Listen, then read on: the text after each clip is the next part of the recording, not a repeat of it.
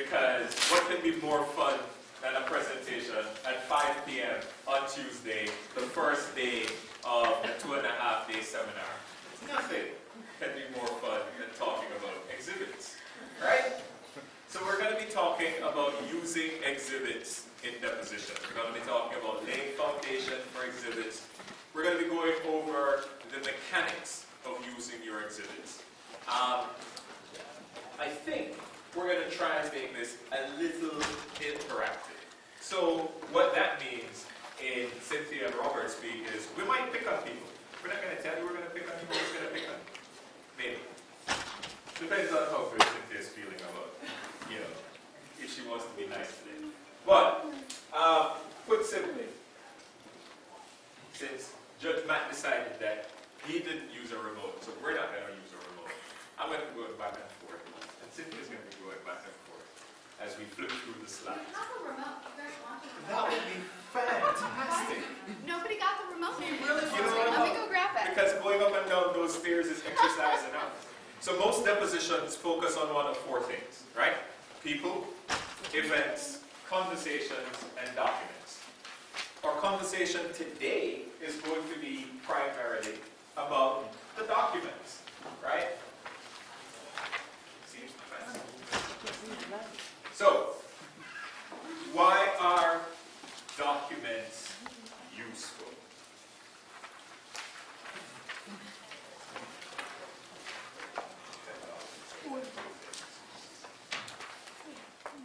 Documents are useful. Now I have to figure out which one this is. And if I can get it to work. Yeah, no, I can. Yes. Okay. So now we have it. Documents are useful to assist in discovery, right? To help you to identify documents you don't have. To help to prod the witness's memory, right? Stick a document in the witness's face, and it helps them to kind of recognize, right? Yeah, helps to prod the witness's memory, and it helps to organize future examinations, right? And that's the back button. See, that's forward. Documents are also helpful to help you gain admissions. Okay? There's going to be very little that you're going to find as useful as an exhibit in terms of helping to coax admissions from a hesitant or non-cooperative witness. Documents also help you to corroborate stories, tying witnesses and theories together. In your case analysis session, when you went through the good facts, bad facts, you also had a conversation about your case theories, right? As you are preparing for your deposition and you're thinking, okay, you've gathered your room full or your box full or your boxes full of documents, you want to be thinking about which documents go with your particular case theories. And deposition is one of your opportunities to kind of tie your witnesses and your case theories to particular documents. Finally, most fun part of trial, impeachment. Documents are key to help you with impeachment, and that's especially with respect to what kind of impeachment? Prior inconsistent statement.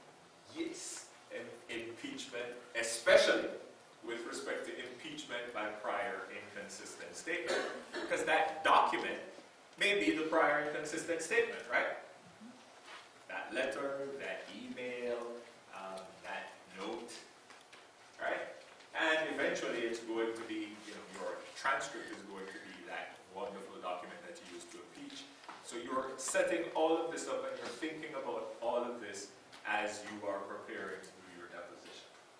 So, first question is whether or not you're going to use a document. So what are some of the things you want to ask yourself first? Well, you want to ask yourself, is this one of my good facts or my bad facts? How am I going to use this? So, do I want to use it with the witness first, get the document out, start talking about it with the witness, or do I want to ask the witness about the content in the document and then see if it sort of rolls with the document or whether it's inconsistent. So how is it going to be useful? You're going to want to think about what questions you're going to need to ask about each document. So you're going to get out all your documents using this case material as an example. You're going to look through all those documents with each of these witnesses and figure out which ones am I going to use. And for each of those documents, you're going to want to think about, how am I going to authenticate this document? Why? Why would you go to the trouble of doing that in a deposition? Well, you might really need that document later at trial. And what if that witness who authenticated it, what if the person you're deposing, you decide, I think I'll skip this for today, and that person's unavailable at trial. So if that document's important, or even if you just want to make sure you're thorough, it doesn't take that much time, authenticate your document. How are you going to do that? Which questions are you going to ask? What can you learn about other discovery from looking at this document? And we'll show you an example of that in a little bit here, but what kind of other stuff does this document suggest might be out there? If it's a memo to a file, for example, where's the file? If it uses a plural, what are the other things? What other documents? Are there a whole bunch of documents in this format of this document that you just got one somehow?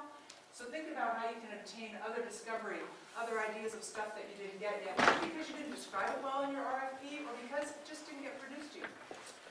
You can use the document, of course, to obtain admissions. So what in this document is really going to be a good piece of your case that you want to get the other side to admit? And of course, to impeach. Document says one thing, they've said another thing, either in a conversation that you've already learned about, or maybe even in another document. So, after you've articulated these objectives, you want to finalize them, right? Again, we're now still in the preliminary stages. We've decided we're going to do deposition. We've identified the exhibits we're going to use. We're thinking about how do we prep for this deposition, whether or not we use the documents. So you just heard some of the objectives. You want to finalize those objectives, and then you want to structure your questions to meet the objectives that you set, right? This is all making sense, right? Right. The 5 o'clock blues. So, one of the things you want to think about is, how do I make sure that these documents don't control me, but I am controlling the documents? You ask yourselves, would testimony be better? Do I need to use a document at all? Do I want to do both? Not trick questions, real questions. Okay? Would it be better to simply ask the witness some questions and then follow up with the documents? Is that going to be too repetitive for this particular point? Do I just go with the document? All right? Ask yourself those questions and make that final determination before you go in. You're not doing it on the fly. You want to use your documents to A, refresh recollection, if appropriate. B, direct the witness's attention to particular subject areas of inquiry. Or C, facilitate gathering of additional information. Alright? Because the last thing we want to do is use that set of documents as a crutch. How many times have you gone into a deposition, or sometimes, hopefully, none of us have done this, see people go into a deposition and their entire outline is a stack of documents. First question. And they start asking questions in the document. Next set of questions. Next document. So they're actually being driven by the documents themselves, not necessarily using the documents as supplements or using the documents in terms of in a cohesive fashion to achieve a set objective. So, we're going to talk about getting a clear record. How do you ensure that you have a clear record during your deposition? It's really important to do this because it's very easy when you're thinking about the content of your questions and what you want to get out that you forget to say the February 13th, 2007 widget contract. Okay? You need to make sure that whatever that descriptor is lines up with the document number, and that you either refer to it as the document number once it's been marked, or you refer to it by the title of the title of the document itself. And I used to get kind of all kerfuffle about this, but what I've started doing is I be some litigation you're doing where this is impossible, but in many cases there's a certain set of key documents, and you know that you're going to be using those, and they might be in chronological order or maybe some other kind of sensical order, and you can just create names for those that you can use in the deposition and pre-mark them so that every time you refer to them, it's easy to refer to them and you can remember what they're called and what number they are. So in preparing for your deposition from a practical standpoint, right, in terms of the logistics, you know that when you go in and you're using a document, first thing that the court reporter has to do is? Right. So to the extent you can pre-mark the documents, you have assisted in the flow of your deposition, right? You want to assemble your working sets. What does that mean? Typically, you're in the deposition. How many parties are in there at minimum? Represented. There's you. There's opposing counsel. There's court reporter. There's a witness. How many sets of documents is that? That was a trick question. Exactly. Why? You're going to have your working set, okay? From a practical standpoint, that's your set of documents. It probably has your notes on it. It probably has a little annotations. Hopefully not Schmidt-like annotations, but your notes, okay? Then there's the set that's going to be the actual exhibit copy, the exhibit set. That's this court reporter's set. That's the set that's going to the witness, right? And then, depending on how voluminous your exhibit sets are, maybe you want to have a set for opposing counsel because they're definitely going to want to see it before you pop it in front of the witness. And are you going to sit there for, 5-10 minutes every time some slowpoke is like, no. So if your case permits it, if your budget permits it, you have one set, you're like, counsel, that's yours. And you have the set for the witness, which is the set that's going to go in, and you have yours. Separate and apart, typically, from the original exhibits. Why? You heard it earlier. You don't want to run the risk of having that original document set in any way, shape, or form compromised. Alright? So you think about and assemble your working sets. We talked about tying documents to theories earlier. In the interest of time, we're not going to repeat that, as well as tying to the witnesses. So, practically speaking, in terms of marking the documents, what does that entail? Marking the documents for identification, to reduce confusion. How many times have you been using a document and that document somehow becomes this? I am showing you this. Do you recognize it? What is that? Okay. Documents have, during the course of the deposition, or actually during the course of the case, 3 names, proper names. The first is the name they were born with, their descriptor name. It is an email from Jan Smith to Tony Brown, dated February 22nd, 2010. Right? That's its birth name it was given when it was first created. Then it has its second formal name, which is its identification, its name for purposes of identification. So it's being marked Plaintiff Exhibit 1 for ID. Right? And then later on, when we get into trial and it's actually offered into evidence, it becomes Plaintiff's Exhibit 1. It's no longer for ID, that's its proper name. So throughout the course of the document's life and its role in this trial or this proceeding, you're going to use one of those 3 names. Because when you first show it to the witness, I'm showing you an email from Jan Smith to Tony Brown. Do you recognize Exhibit 1 for ID? Or do you recognize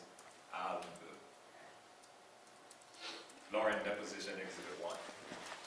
Okay, that's its formal name for purposes of the deposition. And for your record, you need to make sure that you use it. Sometimes you have documents that are compound exhibits or they're multi-page exhibits. How do you deal with that? Because, for example, we're going to touch on this a little bit. It's a string email. It has 16 pages. And it doesn't have a formal title. How do you deal with that? Base number. So I'm giving you composite exhibit 23, base number 001 to 0023. Why do we do that? Why do we go through that additional worry to make sure we properly identify the document? Because at some point in time there's going to be a trier of fact who's trying to find and identify this document. And if it's only been called this, that email, then how are they going to know exactly which document you're talking about and what's the page range? So you want to pay careful attention to making sure that you've properly identified it, you're using its proper name, and to the extent that it has base numbers, which should, right? You're using those base numbers. So, by way of suggestion, how do we organize our documents in terms of prepping for a deposition? One suggestion, and one I like to use, is chronologically. It's not the only way, but why do I do that?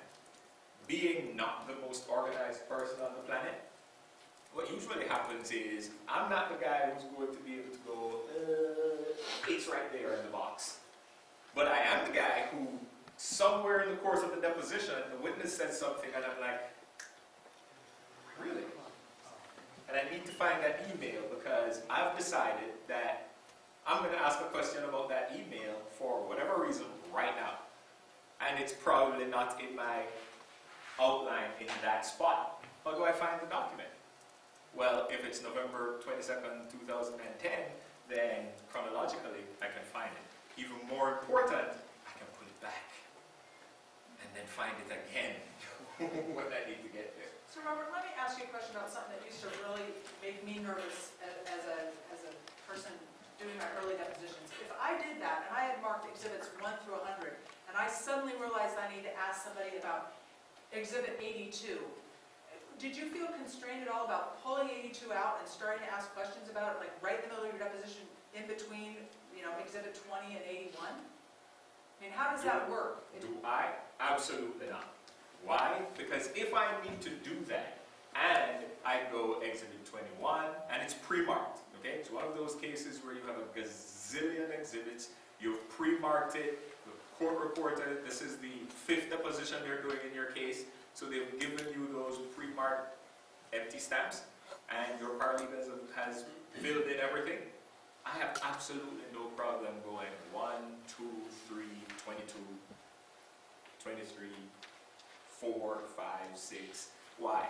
Because if, for whatever reason, I don't use exhibits 15 through 20, and the transcript is just going to show exhibits 15 through 20 not used. See, that's beautiful. It gives you control and freedom at the same time. Right.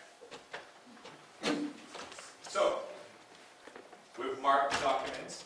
I think this thing is set to sabotage us. So now you've marked them. We're going to use them. How do we go about that? All right, so we've talked a little bit about this already. You identify the document for the record. I am showing you the email from Stan Schmidt to female employees dated February 13th. Show it to the witness. You provide the copy to the opposing counsel, probably at the same time. It's been pre-marked, so now your deposition is flowing nice and smoothly. You don't have to wait for the court reporter to mark it. It's been marked for identification as Exhibit 1. And you ask the witness then to identify the document. Everyone has a copy of it. Everything's moving really smoothly. The last point here is always refer to the identification number in the questions. Yes, that is totally a great idea. The only thing I would say about that is I have had litigation with a lawyer who, in preference to every single question, would say, I'm showing you Exhibit 1, the blah, blah, blah, blah, blah. I think that occasionally, as long as you don't say this, if you just say Exhibit 1 for a few questions, kind of keep in mind it's like a novel when you can't figure out who the speaker is anymore. They kind of tell you again who's speaking. And for your appellate lawyers, say it again, but in every single question, I don't know, what do you think about that? It gets terribly redundant and repetitive when this particular lawyer does that. it gets monotonous, it gets redundant, and it's one of the things you want to think about in terms of, is it absolutely necessary, right? So here, even though we're saying there's certain things you don't overlook and there's certain things that you have to make sure you pay attention to, the flip side is, if you don't need to do it, don't. Okay, so then it's time to lay the foundation. Now, I know many of you are looking quizzically at me. Lay the foundation. Do I need to do that in deposition? Not necessarily. But why do we say lay the foundation? Because the foundation laid for a document during deposition can also be used at trial if for some reason the witness later becomes unavailable. Now imagine this. You have gone through the deposition. It's Mr. Schmidt. You have taken those emails. You've asked him about those emails. He has admitted to every single one of them. He told you he thought that joke was hilarious. So he sent it around to everybody. And you went, yes! 2 weeks later, Mr. Schmidt, going down the road, saw this beautiful lady and goes, woo, he's crossing the street and he gets hit by a bus. Schmidt happens. I just made that one up. All afternoon you were So, the fact it's 5 o'clock. The fact of the matter is, if you had laid that foundation during the deposition, and the witness subsequently becomes unavailable, and you are given permission to use that deposition testimony as trial testimony, the fact that you have laid that foundation during the deposition means the exhibit comes in as well. Had you not done that, which I'm sure none of you would do, but had you not done that, you would find yourself in this awkward position where the transcript comes in, but the exhibit and the section of the transcript dealing with that exhibit doesn't. Who wants that? Right? You also want to consider laying that foundation for purposes of summary judgment. Because, as we all know, if you have a really finicky lawyer and a really knowledgeable judge, there are arguments that can be made that if the exhibit is not admissible, right, at trial, then it can't be used for summary judgment. So why take the risk? Why allow that window? Get it done when you can. Foundation as well, you heard earlier, is one of those objections which is curable. So, A, you need to lay it so that if you need to do it, need to use the foundation in trial, it has been laid. But B, if you don't, and there's a subsequent objection, then unfortunately, the objection will stand. Okay? So the lack of foundation is a curable problem, and for purposes of defending the deposition, if you don't make that objection at the time, you've waived it. So, what are the mechanics of actually getting the deposition in? This is now by way of summary, because you just heard Cynthia talk to you about some of the steps that you need to take. The first thing you need to do is mark it, which we've done because we've pre-marked depositions. Then you need to show it to the other side, right? After you show it to the other side, you show it to the witness. Then you lay the foundation, and then you offer it if you expect that it's going to be needed at trial. That last step, admittedly, may be a little superfluous during the deposition, but if it's something you're worried about, if it's something that you believe may be an issue, do it. If you don't think it's going to be an issue, that last one in terms of offering it, I skip it. Why? Because if it becomes an issue, the fact that you have done all the other steps means the offering stage is when you're offering the transcript at trial. Then that's when you're actually offering everything that goes along with that transcript technically. So MOFO is essentially the mechanics of, for those of you who like to use those little tools. I don't know why you're all smirking, because all I said was mark it, show it to the other side, show it to the witness, lay the foundation, and offer. So, the funnel, the funnel, the funnel. That's an ode to you, Honorable Judge. When do we get to the funnel? The magic funnel. We get to the funnel now. The funnel technique, which you've heard a little bit about, and you're going to be hearing a lot more about, applies equally to exhibits as it applies to every other part of the deposition.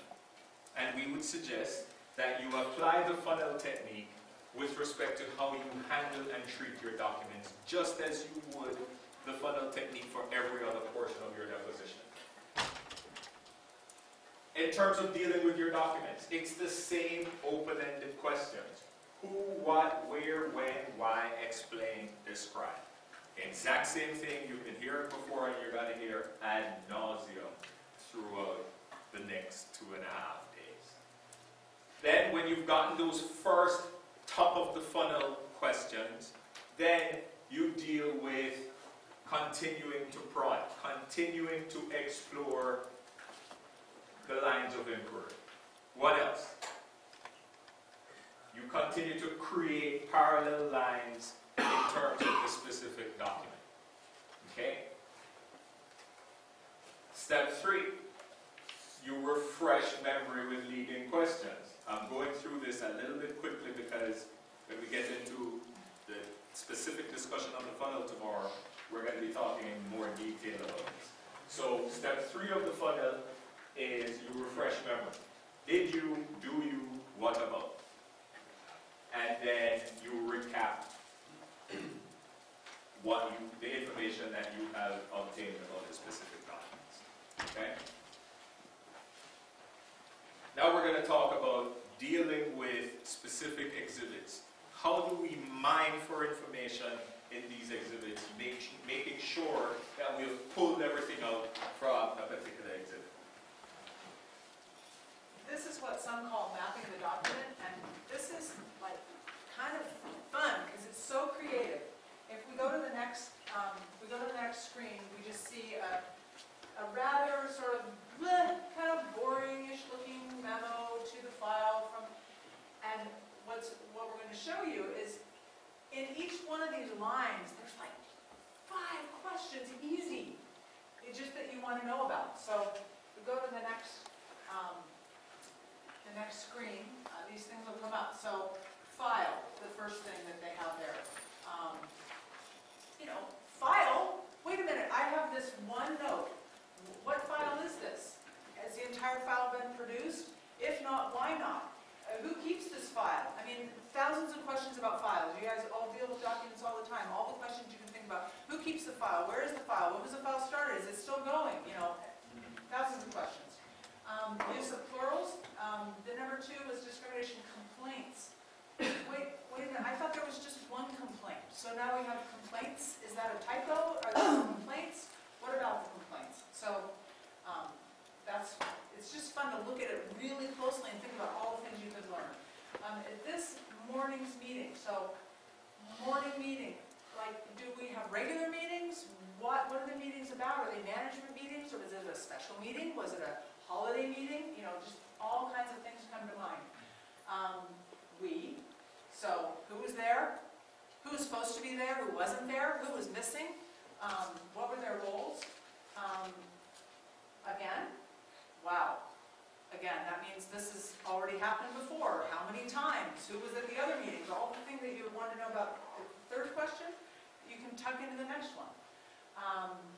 And of course, there was it's disappeared, but records, were there, is there a file in those meetings, right? Discussed, who said what? Who said what in response? Who said what later? Again, who is we?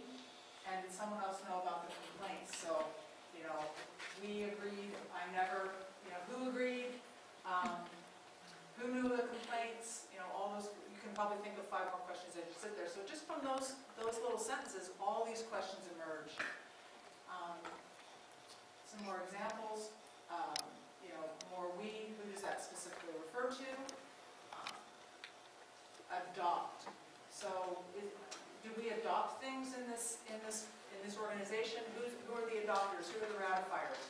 How does that process work? And the anti-harassment policy. Did this ever happen? Was it ever discussed before? Is it in writing? Is it available? Is it oral? Who suggested it? Who said maybe we shouldn't do it? What drafts ever got made of it? And then the notice, same kind of questions. Did it ever happen? Who has it? And just little things like, just noticing like who is SR? Just some new initials. I don't know if that corresponds with any of our players, but maybe we have a new person that we don't even know about. So you want to know who SR is. And same question about Taylor. And why are they getting copies of this? And were there any blind copies that were sent to anyone? Was this, what did they do with them? Where are they now? Should I be deposing them? So you think you can learn all these things just from this one little simple memo.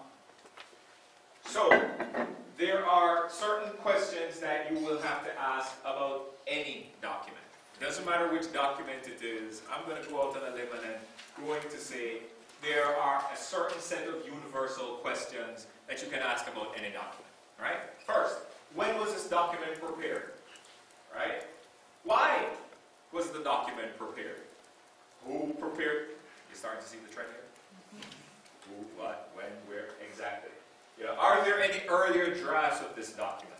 Cynthia and I were talking earlier, and she said, I wonder if that applies to police reports. I was thinking, you bet it applies to police report. Can you imagine? I love criminal practice, but I don't do it. Can you imagine if some rookie officer wrote up a report, and he goes and he gives it to the supervisor, and the supervisor says, what are you, nuts? We've never got a conviction on this. Puts it in a drawer, and he goes, you got to write it this way. Victim or defendant alighted from the vehicle, or tossed a small object into the gutter. You got to say it that way. Can you imagine if there was another earlier draft that you would get?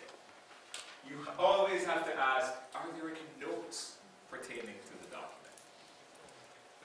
Where is the original document? Where is it kept? What are we talking about here? If we're talking about where the document is kept, best evidence, business records rule, these are all things that you're trying to establish in your deposition, right? You get answers to these questions and they help you to determine admissibility. You're laying foundations for admissibility later. Who received the document? Was anything attached to it? Especially now we're going to be talking about emails in a little bit and electronic documents. How many times have you seen an email where clearly there's an indicator that there's an attachment, but you don't have it, right? These are things you need to explore. Is there anything missing from the document? So universal questions that you should always ask. How do you, Ms. Witness, interpret this document? What does it mean to you? What else can you tell me about the document? Have you told me everything about this document? Right? Is there something about this document that just looking at it, not being in the company, not being involved in the transaction, not being a part of this particular incident, I wouldn't know? Is there anything else, or have you told me everything about this document? So, conclusion. Have a plan. So you're going to know what you want to do. In this case, you've got your theory, okay? If you're really on the ball, you're going to have almost a global plan. It's going to be beyond just this deposition. So you're going to have this plan, and you're going to have these key documents. You might get some along the way. You can always add to the back of your list, right? But you're going to have a plan, and you're going to mark all these documents. Then you want to make sure you clearly identify the documents, right? This is in summary. You've clearly marked and identified your documents. Because one, if you go in, your documents aren't properly identified, they're not properly base numbered, they're not properly marked in terms of pre-marking for identification, it's going to be nigh on impossible to keep track of them. Even worse, it's going to be impossible to identify a particular document when reading that transcript code. So you want to make sure that your documents are clearly identified. You're going to test the foundations of those documents, you're going to make sure for every one of those documents that, especially as you evolve through the case and you know which ones are really important, you're going to make sure that as you take your depositions, you get the foundations for those documents so you'll be able to use them at trial. Then, back to that theme of not having the documents control the deposition, not using the documents as a crutch, you want to make sure that you're the one controlling the documents. As you're organizing and preparing for your deposition, how are those documents being used throughout the course of your deposition? Right? Are you going to front load the documents, which to me, without context, sounds like a pretty bad idea, right? I don't know, maybe there's something in your case that dictates that it's a document-intensive opening, right, to your deposition of this witness. Who knows? But it seems like it's going to be a more logical organization if the documents are interspersed throughout the course of the deposition. And obviously, they track the different topic areas that you're covering. I mean, how many times have you seen someone go through a deposition without proper organization, and then there is just this block at some point where they're admitting, like, or, you know, putting 30 documents on the record because deposition is over, they're at, you know, hour 6.5, federal rules say you got 7, you didn't ask for any more, and they need to get them all in, so they're like, you recommend that? How about this? How about that? Right? And that's what the transcript looks like. Well, good luck when you try to use that deposition at some later point. And even more, good luck trying to get a jury to pay attention to it. Control the documents, don't let them control you. The beauty in this idea is that, especially now, when fewer and fewer cases are tried, when you go into a deposition and you have the documents laid out that are important in the case, and you can, with facility, pull one up if you decide that you want to skip to a later date, and you kind of can tell the story with using the documents as they apply, you are showing opposing counsel from the get-go that you have totally got this case understood. Sure, you might learn some things in deposition you didn't know before, and you might learn some things that you didn't know that you didn't know, but you're setting the tone of, I know the landscape here. I've got my documents, I've got my questions, and it's a wonderful feeling when you come out of a deposition like that, because everybody kind of gets, this person can try that case, this person understands that case, and it really starts in a deposition where you have that kind of control, and you're controlling the documents, and they're not. So, this is the fun part of this exercise, because this is where we kind of bleed the second session into the first session. This is where we get interactive, and this is where we hopefully finish early, right, Judge Matt? Okay, because now we're going to talk about electronic documents. Emails, blogs, chat rooms, all those wonderful things that we don't like to talk about. At least 3 people are paying attention. Okay, why is this interesting? Why is this so fascinating? Why is Robert so excited about this? I am because I don't know the answers. Why? Because it's so new. Why is it so new? Because instead of dealing with a letter that has letterhead, it has all the usual indicia, address to Stanley Schmidt, address from yours truly, Alice Rowe.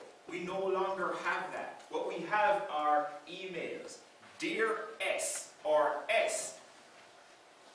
Long to see you. You know, LOL. What the hell? That's how people communicate. And unfortunately, it's also a part of our, it's becoming more and more a part of our lexicon. It's becoming more and more a part of how people communicate, even in business. So, as attorneys dealing with this issue, you're going to have to figure out, A, is that something I can authenticate? Is that something that's ultimately going to be admissible? If so, how do we authenticate it? If so, how does it become admissible? How do I deal with it in depositions? So that's kind of a little bit of the conversation that we're going to start having right now for a few minutes.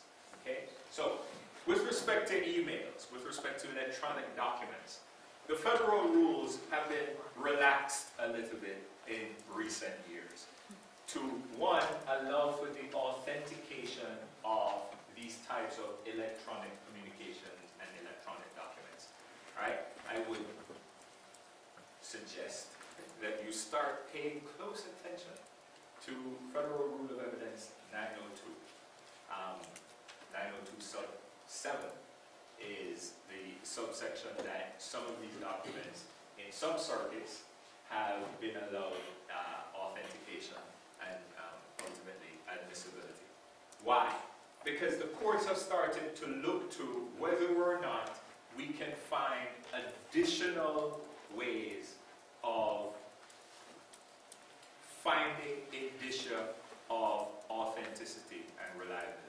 So, instead of the usual letterhead at the top in nice fancy colors with all of the partners' names down the side for this particular company and, you know, that signature block, is there some other type of signature block that's, you know, standard in the email? Is there a standard email signature block that goes out with all of these emails? Is there some other way to identify that this email was a part of a particular project file? Is there something else that the court can look to determine that this email is authentic?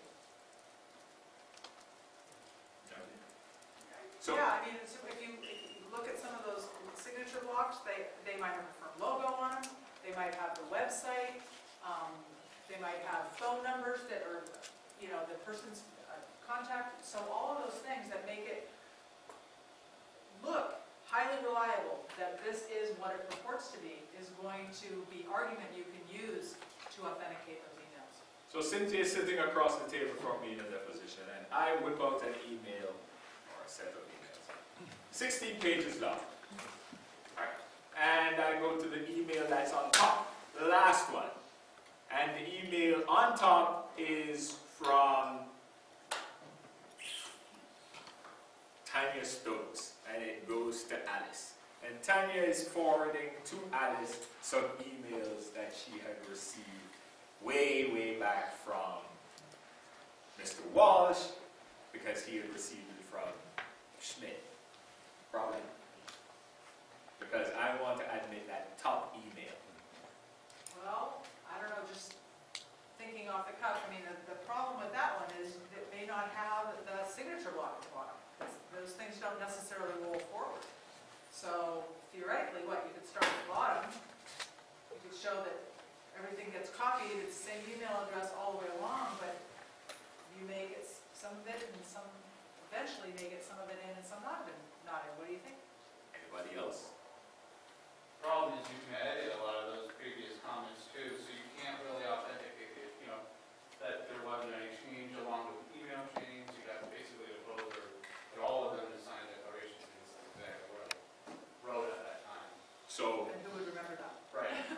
so Thomas raises an important point. Yeah. You know, on the one hand, we know how forwarded emails work. If I get an email and I click forward, does that preclude me from going into the email down below and switching something? It does not. But, this is why this is exciting. There are courts that have said, so what? You can forge a letter as well. I can stroll into your office. You know, I'm here to clean the air ducts. Grab a stack of your letterhead and pocket them. So now I'm sending out letters using Thomas's letterhead. And if there's anybody here who doesn't think I can forge his signature. Okay, so For those of you that practice in Washington State, there is a recent Division III case that you're going to find very helpful. It deals primarily with photographs and, photographs taken from smartphones, but also text messages. And it adopts a North Dakota holding. That case is State versus Andrews. You're going to find it at 172 Washington Appellate 703. And basically the court, Division 3, and Division 3 has been doing a lot of work in this area over the last 5 years. Division 3 basically adopted a very common sense approach. The approach was, you know, we don't need special rules of evidence. Our existing rules of evidence deal, just as Robert and Cynthia are saying, they already deal with issues of authenticity. And so long as you come forward with some evidence that the thing is what it purports to be, okay, now the burden shifts to the other party. For those of you that are evidence junkies, I also offer you the university, or rather the Nebraska Lawyer, that's the Nebraska Bar Journal, from November of 2011. There's a very short, but just very, very good article that essentially just lays out, this is how web-based admissibility works. It specifically deals with the admissibility of web-based evidence. And earlier that year, in January of 2011, who'd have thought? It's Nebraska. Okay, I'm admitted to Nebraska, so I'm a little biased.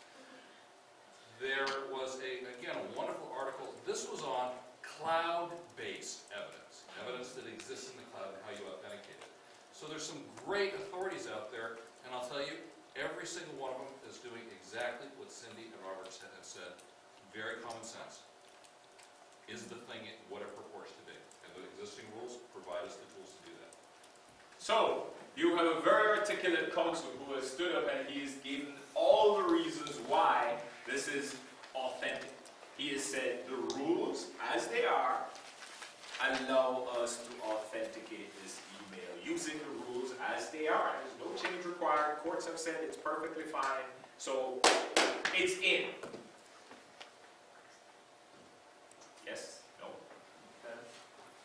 Depends. Why? Because that's just authenticity. Is it admissible? Then you have to start thinking about, are there barriers to admissibility? Right? In law school, I was never this excited about evidence. This is some interesting stuff. Right? Now we have to start thinking about admissibility. Now you have to start looking at, is there hearsay in this document? Is there hearsay within hearsay? Because they, Tanya, what's her name, say that John Walsh said that Stanley Schmidt said, and is that all a part of the forward which was then forwarded, which was then forwarded? So you have to be dealing with that. Why am I talking about this now? Why are we talking about this? Because it's going to be in that deposition that you're going to have to either A, establish why it is, or B, make sure you undercut the bases for its admissibility, or at least be thinking about it. Then, what if that wonderfully articulate lawyer decides that this was sent at work, and it was on the work server, which makes it a business record? Questions, concerns, objections. Because is Stanley's naughty email actually sent in the course of business? Judge Matt says yes, but just trying to build morale. see, like I For his said, job. wonderfully articulate lawyer trying to articulate why this dirty email was a part of Stanley's morale building job responsibilities. But your answer is going to be, well, no, I was going to go with him and say, such a sucker. I need somebody who's going to come. that's not offer for the truth of the matter asserted. It's the effect on this road. That's the first attack on hearsay, not offered for the truth of the matter asserted. But in terms of somebody trying creatively to sneak some email in as a business record, you have to be prepared to deal with that. You have to be prepared to attack it. And to the extent that you expect that there is something that is going to come in and you're deposing the person through whom it's going to come in, you have to be prepared and thinking about asking those questions to later attack that attempt to bring it in. Right? So when we're going through all of this mundane talk about collecting the documents, organizing them, thinking about the questions you're going to be asking, finalizing your objectives, this is why. Because if you don't attack during that deposition the basis for their claim that this is a business record, you may have lost the opportunity. Because if he sits there in a deposition and he says, well, no, it wasn't part of work. It's just something I like to do sometimes. And I don't have my regular computer, so I just forward it. Then they can't claim it's a business record, can they? Well, and thinking about those documents and the fact that you're going to need them might lead to whole new areas of inquiry. Maybe you want to ask Walsh, you know, do you guys send email at work back and forth to each other? What kind of things do you expect to see in the emails? Do you allow personal emails? Maybe you can establish the things that Walsh says that really this is kind of a business record for them because this is kind of basically what they do.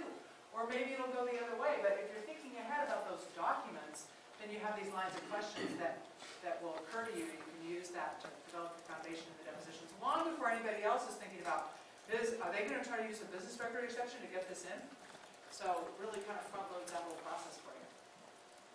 What about web pages? Blogs, Facebook, pages from Facebook, pictures taken from Facebook, posts from Facebook.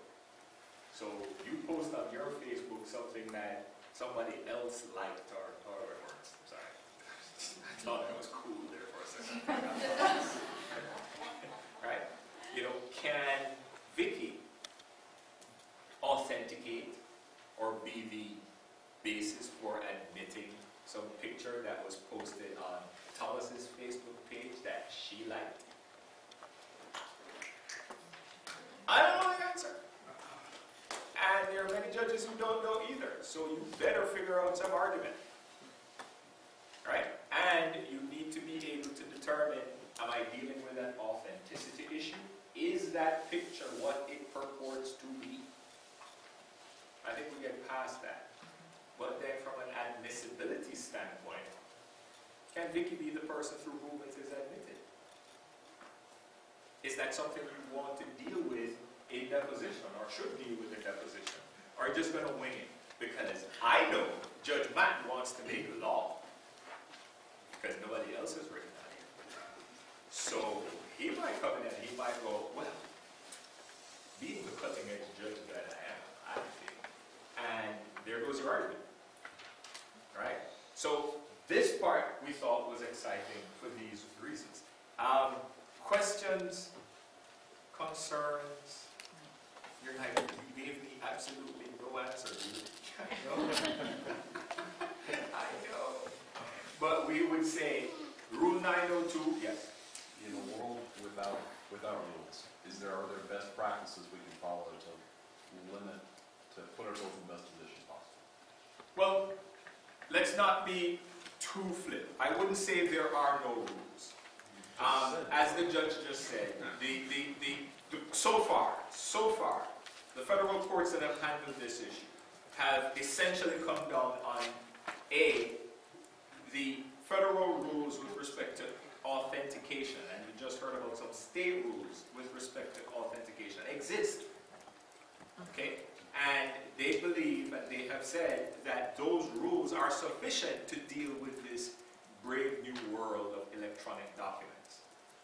That said, there are certain complications that you have to anticipate because of the nature of these documents. The forwards, the blogs, the pulling from different sources, which don't necessarily affect the authenticity of the material. It affects the admissibility of the material. And we have to anticipate that. So it's not so much that there are no rules, it's that we have to be a little bit more proactive in terms of anticipating the problems, to the extent that we're trying to get them in. And we have to be a little bit more aggressive in terms of challenging the admissibility and sometimes authenticity of these documents to the extent that we're opposing them. Because God forbid, you don't, then the floodgates are open and you can't challenge Vicky trying to admit something that she took from Thomas's Facebook page, who took it from Matt's Facebook page, who pulled it off of his friend in Bali. Just because it was on her page. Is that sufficient? Is that sufficient for you? Not for me.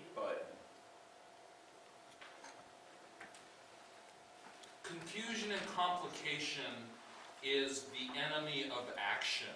That is true both as a lawyer, as a human being, and especially as a judge.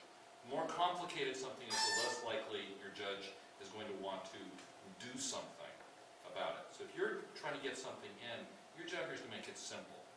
There are 5, count them 5, legal issues in the admissibility of any document. 5, count them 5. Issue 1, is it authentic? That's the 900s, the federal rules and the state rules. Issue number 2, is it relevant? That's the 400s.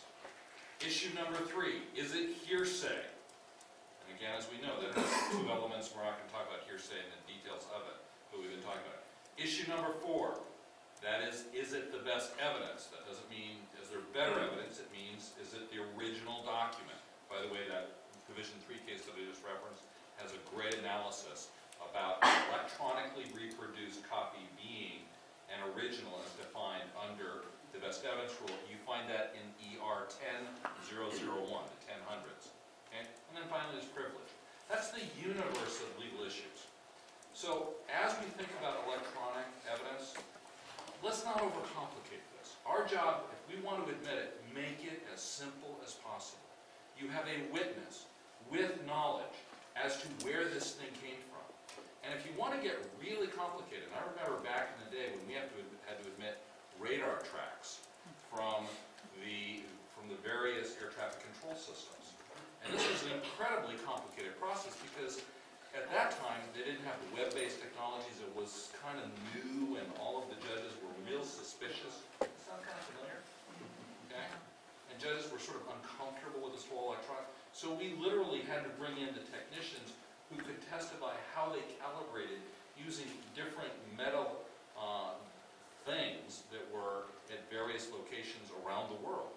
So we had to bring in those technicians to testify to that. But at the end of the day, it was really very simple. We started with a witness with knowledge who authenticated the accuracy of what we were measuring, and then how it then was translated into something that walked into court. So at the end of the day, don't overcomplicate this. Witness with knowledge, walk it forward. So Judge, I haven't done this yet, but I had a case recently and I was considering wanting to do it because I wanted some juicy stuff off of a hospital's website. And I had considered sending it over to Discovery to identify the designer or creator of the website who would supposedly tell me who wrote the content that I thought was so good for my case. Would that be one way to kind of get at that, like your fact witness in the other situation you were talking about? Absolutely. And remember, especially if you're in civil litigation, you have a host of discovery tools. Request for admission. Send them a copy of the website. Okay, either electronically or on paper, send them a copy of it. Admit, this is your website. An interrogatory, identify, a request for production. Give me the code. Okay?